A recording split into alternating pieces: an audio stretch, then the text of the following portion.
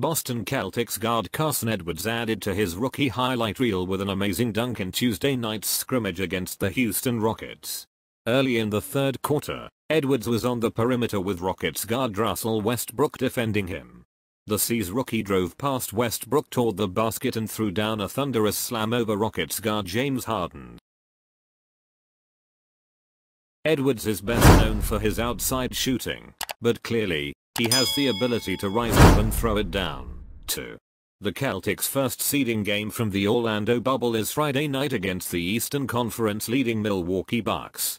The action starts at 5:30 p.m. ET with Celtics pre-game live followed by a 6:30 p.m. tip-off on NBC Sports Boston.